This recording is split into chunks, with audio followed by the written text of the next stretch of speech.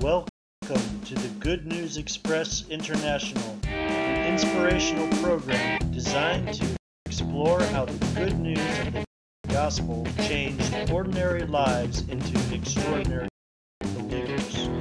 Join prophetic teacher Bonnie Jones as she gathers testimonies of believers from around the globe, from the unknown to the well-known, from the hidden to the forefront, and everywhere in between.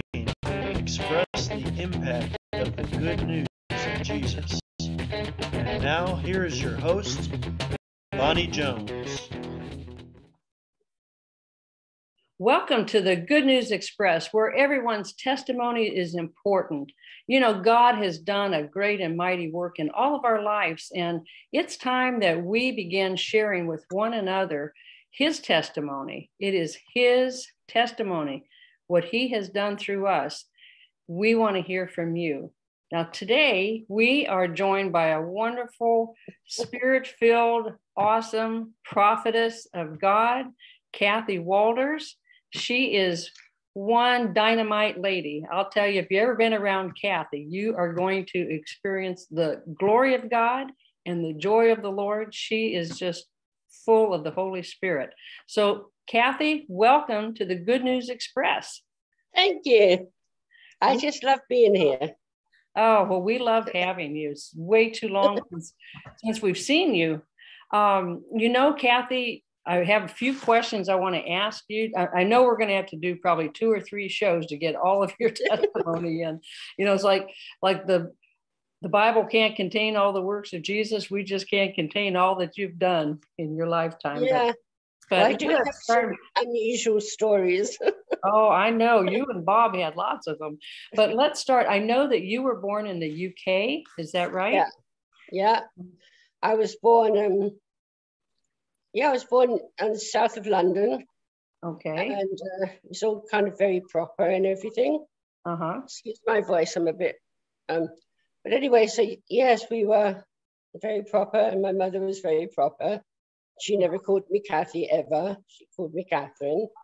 And so I was going on my merry way, and then I met David. Oh, goodness. Well, let me ask you this. When did you come to the States? 1977. Okay. When I had Faith, she was 2 weeks old. Oh, my goodness. You traveled with an infant to the States? Yeah. Oh, goodness. Well, at least you didn't have to take a boat, right? No. Okay. Well, Kathie, I want to ask you this awesome question, and I just want you to kind of take it away. At what age did you come to know the Lord? How did that happen? Were you, downtown London, or were you in the States, or just? No, I was in London, and I was having a good time. I was having a good life, dating and stuff. And anyway, one day I was at a dance, and I met David, who's now my husband. Yeah. But anyway, it was kind of strange. I thought he was a little odd, but anyway, he asked me for a date, and he said he'd take me out on Sunday afternoon. I thought that was a bit odd, But anyway, so I went out on this date with David, and he said, "I'm sorry I couldn't come earlier, but I went to church, and I would have invited you, but I don't think you'd understand it." I was like, and I would invite you tonight, but I don't think you'll like it. And I'm like, who does he think he is? He doesn't even know me. Uh-huh. So I wanted to go because I was going to prove that I understood it. Right. And I actually did go to church. And I'd had an argument at a party the night before with this guy who kept talking about God. And I thought he was crazy, So anyway, I went off to church with David. I didn't understand anything because the pastor there, who was our pastor for 10 years, Dr. Martin Lloyd-Jones, was awesome, but he is very intellectual, and lost me on the first sentence. So I didn't understand anything, but you know, I didn't want to let on that I didn't understand. So I went to supper with some friends, and they just explained the gospel to me, and I kind of, well, okay, well, I know that, we all know that Jesus died on the cross. Yeah, Right. That's nice, you know. Yeah. So anyway, so you know, he took me back home, and it was kind of funny because I remember combing my hair in a mirror, and suddenly this voice said to me, "It's true." And I knew exactly what that was, that Jesus dying on the cross was true, and it was somehow very pertinent. So then, you know, it's like, you know, when you get, excuse me, the pieces of a jigsaw, and they suddenly all come together. And I suddenly understood the gospel. Wow. And that was for me. And I got saved right then, as much as I knew how. So and, this was at your house then, right? At home? Yeah, it was at my house. So that we were well taught. I mean, we were trained. They did the discipleship thing and everything. And we were at Westminster Chapel for 10 years. Wow. And it was wonderful theology, but it was only theology to me. Right. It didn't help me in the sense that I knew what I should do, but I couldn't do it because I actually needed a lot of deliverance. But in those circles, no one knew anything about deliverance. Right, yeah. So I struggled away. For about 10 years. And my mother, and I have to tell you this because my mother was absolutely horrified. You see, she was so upset because she thought we were Christians because we lived in England. You know, Of course we're Christians. So, and when David gave me a Bible, he bought me a Bible, she was so upset. She was so offended. She said, "Who does he think we are? We're not in prison or something. We're not murderers." Yeah. She was just so upset that he thought we needed a Bible. So it's kind of like a mindset.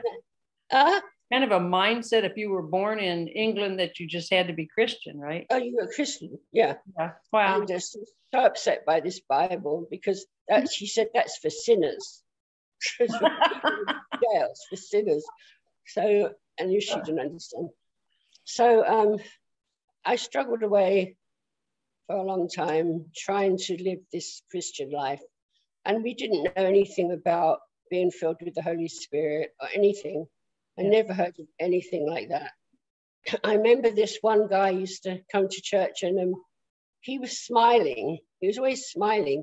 And they said he was like a Pentecostal. Oh my gosh, a Pentecostal. Yeah. Everybody had to stay away from him. Yeah. Because, you know, he was smiling all the time. We were like, oh, he's done something bad. Anyway, so after about 10 years of this struggling away, I thought, I just can't do this anymore. I had more fun when I wasn't a Christian, you know. So I had a friend who felt similar. So we actually ran away to Australia. Well, that sounds like fun. Because we thought maybe God won't find us in America, in Australia, and people there don't know us. So we can live our life, you know. So we did actually do that. I was engaged to David at one point, but we broke it off, and because he thought he was much too young to get married anyway. So I went off to Australia, and I backslid really bad. Although it was really funny because when the boat docked in Australia, guess who met us, come to meet us, were some Christians. Really? Yeah. So we ditched them as fast as we could. And actually, I was having a good time in a worldly sense.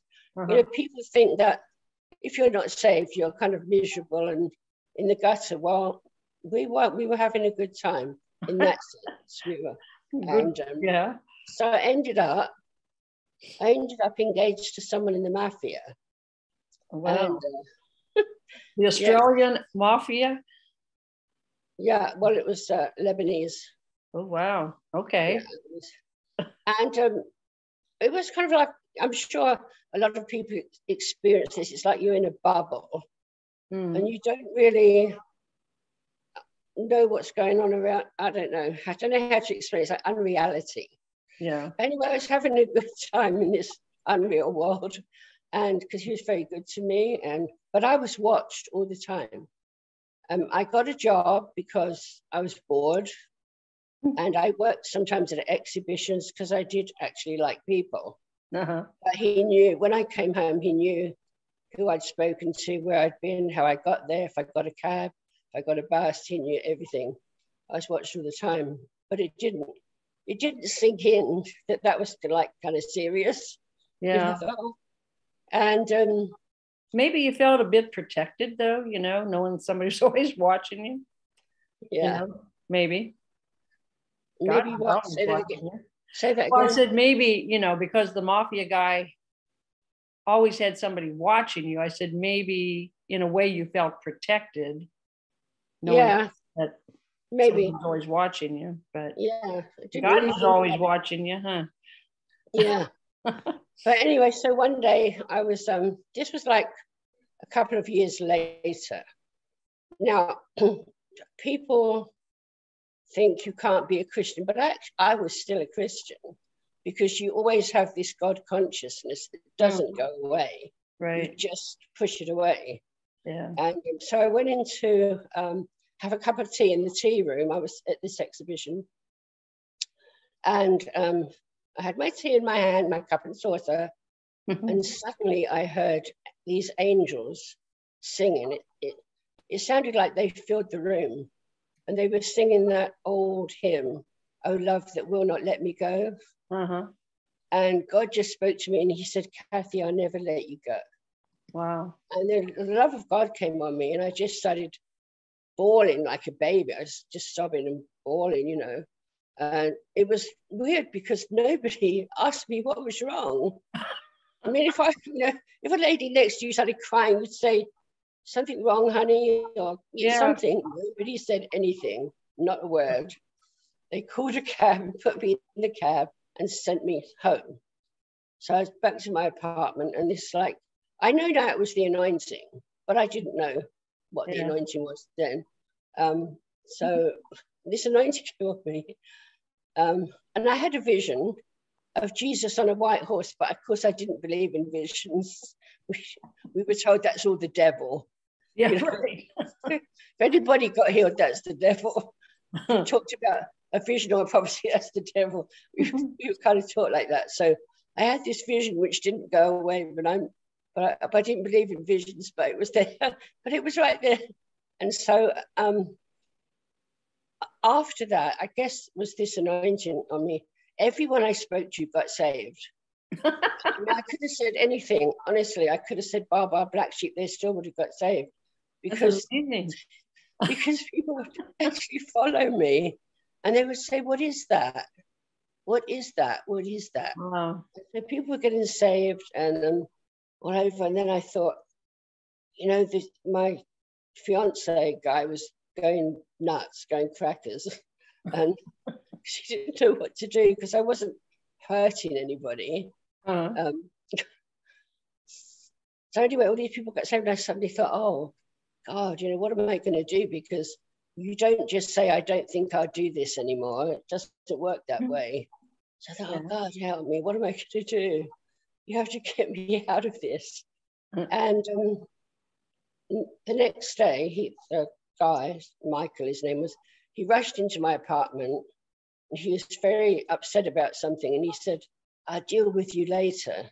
And he went into the kitchen and got a gun out of the drawer. Oh dear. So I thought, well, at least I had a vision.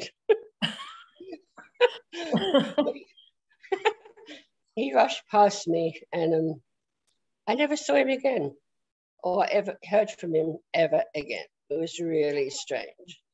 Well, that was the blessing. Something was happening. Yeah. And so I thought, well, I better get going while the going's good. And then I thought, I wonder if David's still available. Yeah, because he liked church, right? Yeah. Oh my gosh. So I wrote to David and he decided, you know, he wants to get married now because now he's 34 and he's old enough to get married. So me and another friend, we came home on a ship. We had, because I wanted time to think, you know, and it was a 6-week journey. And Wow. so when I came back to London, I was like so different from all my old friends because I had that experience, Mm-hmm. you know, and they like thought I was. Who's Kathie? Kathie who? Yeah, but at the same time, it was at the beginning of the move of the Spirit back then, you know, when God was touching people. So this would have been about what year? About what year, Kathie? Sorry? About what year was? Oh, it was, let me just think. That would have been about 1970, 69, 70. Okay, all right, yeah. So, and God was, he was drawing people and touching people, yeah. You know, and our group, the group I was a part of, which was an evangelical group, a witnessing group, some of them were hungry too, but we didn't know what for, of course. We didn't know. I mean, I still didn't understand what happened to me. I still never heard of the anointing. I didn't know anything what that was. Yeah. Just that I had that experience. So people were getting hungry and kind of praying. And we didn't know what we were praying for. We didn't know what to ask for. We didn't know anything. We just, I mean, this is where we were at, honestly. Yeah. We had a prayer meeting at my friend's house. They were actors. And we would start the prayer meeting in time to stop the prayer meeting, in time to have a glass of whiskey and a cigarette and watch the horror movie. That's I know, we had it all timed out. But we, you know, it's really wrong with that. But guess what? God showed up. God showed up, just like smash. Yeah. And he sent some guy to us who just spoke, and things just happened. I mean, we didn't know what was happening. We got filled with the Holy Spirit. We were speaking in tongues, falling over, getting drunk, and we didn't know anything. We didn't even know any worship songs or anything. And God just invaded your space, though, didn't he? Yeah, he took over everything but he took over because we didn't know how to do anything. See, we'd never been to a meeting. Yeah. We didn't know that you sang some songs and then we didn't know anything. So we just did whatever. And people started coming to our house from all over. We didn't know them. They just heard something's happening. And so they came. And we would just sit and, you know, people had visions and prophecies and this and that. We still didn't know anything. Someone taught us a few songs to sing. Yeah. So we'd sing the songs and, you know, and people would have a vision. We didn't know you were supposed to get an interpretation. But you know what I was thinking in that, though? I mean, you didn't have any format, you know, but God invaded that space because he knew you guys were hungry and thirsty for him. What's that song? Just give me Jesus. I mean, that's where it's at. That's not that you have to, it's nice to have the songs and everything, but I think you don't need it. You know, I mean, you need him. That was awesome. Yeah. Yeah. Sometimes I was talking to someone the other day and, you know, I said, when, who was the man at the beautiful gate? It was Paul and Silas? Who was it at the beautiful, he was the man? Yeah, Peter, was it Peter and John? Yeah, somebody. My mind's gone blank, I'm sorry. Anyway, but they didn't say, can you just hang on? We're just going to get our worship team. Yeah, right. We can pray for you. Yeah. It was just, you know, the man asked for arms and they said, well, we can give you legs. Yeah, that's right. Yeah. And this is another thing that's really good for the religious people. It says they pulled him up. Mm-hmm. Well, I've been in meetings where people say, oh, he pushed me. Or sometimes perhaps you need to be pushed. Yeah. But you see, he could have said, oh, he pulled me. So that's not God. Right. Yeah, absolutely. Yeah. Anyway, so all this was happening, and then there were so many people. It was spreading along a lot of houses. Different houses had groups, and so we moved finally into like the town hall kind of thing in the middle of the market square. But what was in the house was just transferred into there. We still didn't have. We had God raised up some men, that had a little bit of experience and knowledge, and they kind of oversaw, but nobody really took charge of it. It was just the Holy Spirit just took over. Yeah. So there were prophecies and visions and words and healings and all kinds of things, but it wasn't in any kind of order. Yeah. Somebody would have a word, they'd stand up in the middle. The musicians actually sat with the people. But don't you think that was perhaps better than so organized, I mean, yeah, because Holy Spirit had his way instead of us trying to fit him into what we want. You see, because God gave songs to other people, not just the musicians. So God gave someone a song, they'd sing it, and the musicians would put it in the right key. Right, yeah. And sometimes they had a song, but sometimes the little old lady at the back had a song. Yeah, so it was awesome. I remember one Sunday, this little boy got up. His name was Stephen. He was only 8 years old. And he put his Bible on the floor and stood on it. He read something about standing on the word. I love it. I love it. He stood on the Bible and he sang 2 lines from an old song about the goodness of God or something. And he sang a couple of lines. Yeah. And all of a sudden, this wind like rushed into the building and knocked 250 people off their seats. And that was the end of that meeting, So, that's precious. Yeah. So it's kind of like that. And it spread. I mean, the police called us and said, will you stop sending people over here? Because we don't care what they stole 20 years ago. So people were going to the police station and confessing things, We said, we're not sending anybody. And David and some other sides to go into the schools. And the power of God just fell on the schools. I mean, sometimes they had to close the school. They had to close down the school. Even Leicester College, which is quite an intellectual college, they had to close it for 2 days. That's because amazing. The kids were laid out in the playing fields, in the corridors. And we need that now, don't we, Kathie? Yeah. I mean, here in the States, I don't know about the UK, but for sure here we need it. Yeah. I think a big key of that move was that we really didn't know how. We'd never seen a meeting. Yeah. You know what I mean? I mean, we did afterwards, but it was kind of similar to what we came into. Yeah. It was a church in Somerset that had the same reverend, and you never knew what was going to happen, because it's like an orchestra conductor with an orchestra, and Holy Spirit touched different people, and it came into this beautiful song at the end. But it was like one message going through the whole.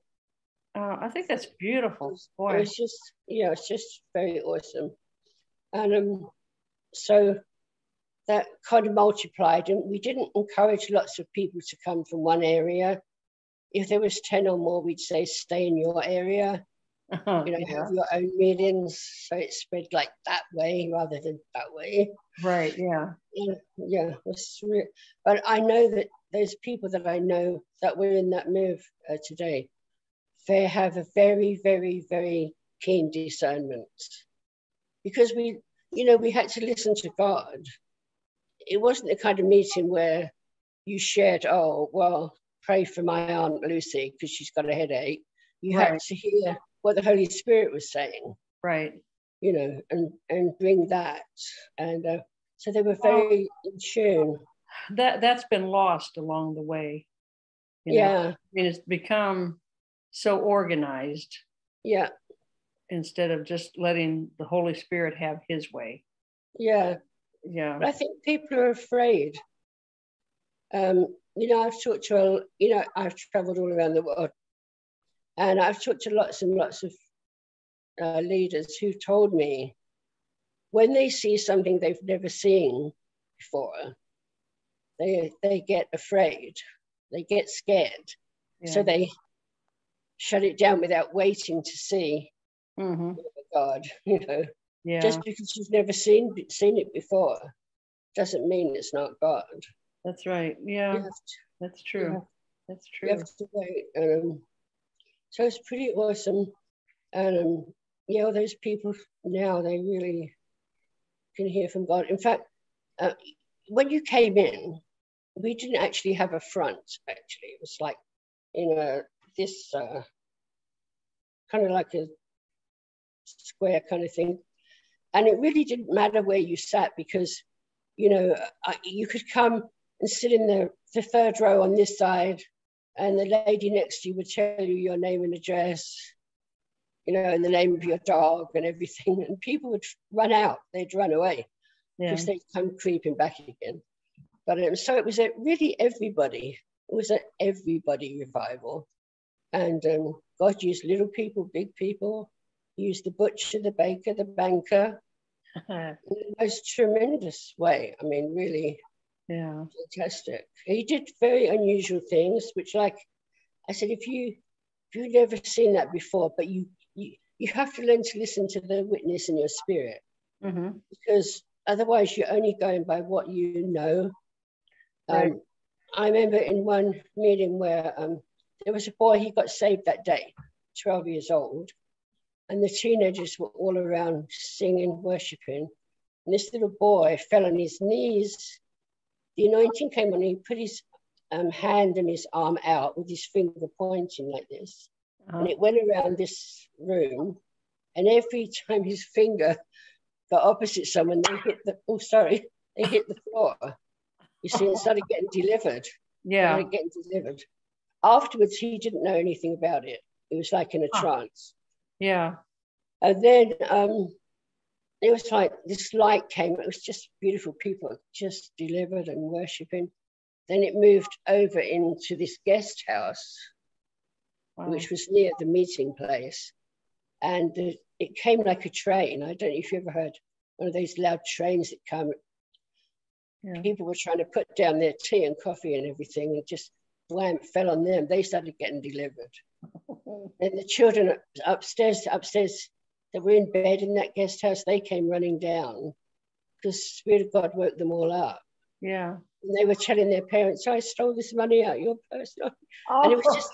Oh, wow. Yeah, Spirit of truth showed up, right? Yeah. Yeah. So we had lots of things like that because we didn't know any better. Wow. We just thought because you experienced that, you know. I haven't, and I suppose most people haven't. But could you? I think it'd just be powerful if you could pray for that same anointing to fall upon the body of Christ, unbelievers, just people everywhere, because, you know, we need the Holy Spirit. Yes. To quit putting him in a box and putting him in our time slot, you know, our time slot. There's no room for him to move because we're trying to organize. It's almost like organized crime is what I was thinking. It's like we're trying to organize him and fit him into our time slot.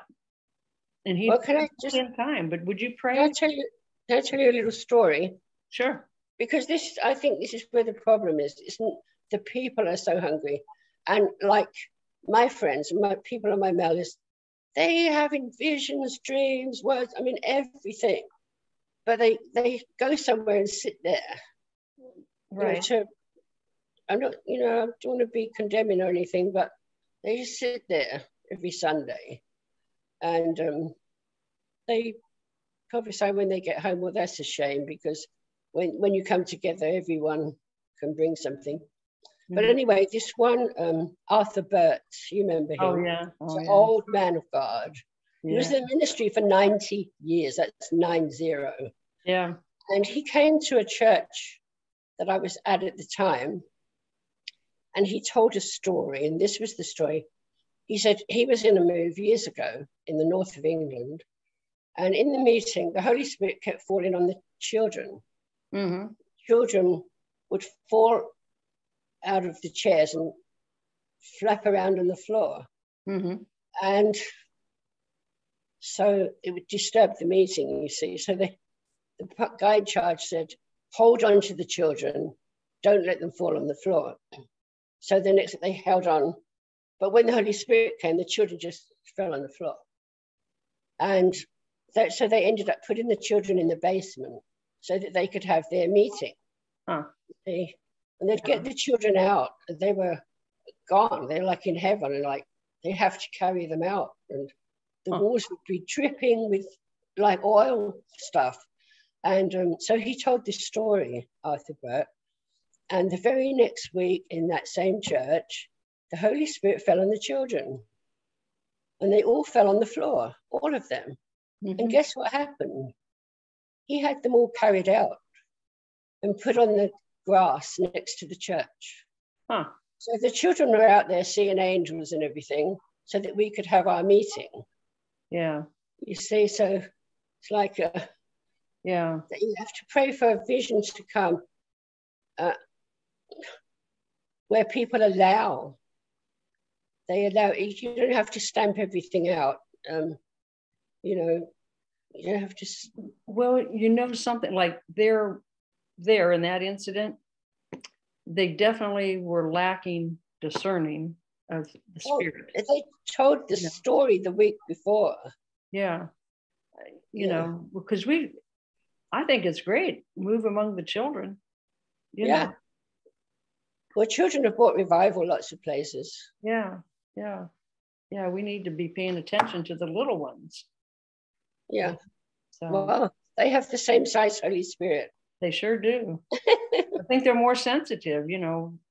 They're just more sensitive. Well, David's had, in his miracle services with the children, he's had 80% success. That's more than most healing evangelists. Yeah. With the children praying. Yeah. Awesome. Anyway, so I pray for, I'm not quite sure what to pray, because it's like an enlightenment, isn't it? That God really can use anybody. Yeah. And it's like an openness. It's like returning to listening to the witness in your spirit, isn't it? Like, instead of going by just what you see, I haven't seen that before, that looks odd, that looks strange, stop that. And so you can quench out a move of God just by doing that, just by, you know. Yeah, we've got to be more sensitive to what the Spirit is doing and not judge it. You know, we become the judge, and then it quenches the Holy Spirit. Yeah, you know? Exactly. Yeah. The Lord forgive us for doing that, and just let us be more mature and sensitive to you, that we know what you are doing and we follow your lead, not asking you to follow us. Yeah. Oh goodness. Well, I know we're going to have to wrap this up pretty soon, and we'll have to have you back to complete, but I want to know, when did you start manifesting the glory? Because I know you always have your goals. The seer gift. Well, right in the beginning, actually, but I didn't understand. Like, I would feel things all over me. Mm-hmm. And not in me. I'm not talking about something in me, okay, like a sickness or something. I just feel things on my different body parts. I didn't know what was going on. And I finally began to realize, well, that's funny. I always get this little pain on my finger when that guy's around. So I figured out it was something to do with the church or the body of Christ. Mm-hmm. And but I still, you know, I didn't know anyone like that. So I never said much until I met Mr. Bob Jones. Oh. Who totally understood everything I said and helped me with what meant what. You know, I'd feel things on my shoulders. He'd say that's to do with the government of the church. You have to pray. And, you know, he always used to do apostle, prophet, evangelist, pastor, teacher. Uh-huh. So sometimes when I'm praying for people, I can feel that they have a prophetic gift. I can feel it on my fingers. So Right. Bob taught me about that. Otherwise, I probably would have checked into a hospital. And so he kind of like rescued me in that area. And what else did you want me to say? Oh, I was asking, when did you start manifesting that? Okay. Yes, so it's happening a lot, for quite a while, since the beginning. I just didn't understand it, so I didn't. And then, because when I met Bob, then I began to put things together. He helped me. Now I have actually a book, a seer's list, and a teaching on the seer gift. And it tells you what different things mean when the Holy Spirit touches you. Yeah, like sometimes when I'm talking to someone, it feels like my elbow goes out of joint, you know. Yeah. So I know they're in the wrong place. What's the name of your book, Kathie? It's the book that goes with my seer set of CDs, but it's just what the different things mean. Okay, so if Holy Spirit touches you, it's just called Seer's List. Seer's List. Okay, so if somebody wants to purchase that, then they could go to your website. Is that right? They can go to my website, but I don't encourage people to get it unless they listen to the teaching. Okay. Otherwise, so how could they purchase the teaching and the book? Because I see they go hand in hand. So. Oh yeah. Go to my website, which I'm sure will come on the screen, which is Kathie Walters Ministry.com. Okay, and Kathie is Kathie. Yeah, Walters, WALTERS Ministry.com, and there's a store there. Okay. There's articles and stuff like that. Okay. Oh, I've got this book. What I brought with me. This is a book that. Ooh, that's pretty. I got a lot of this information from Bob. It's called The Spiritual Meaning of Aromas, Flowers, Trees, and Colors.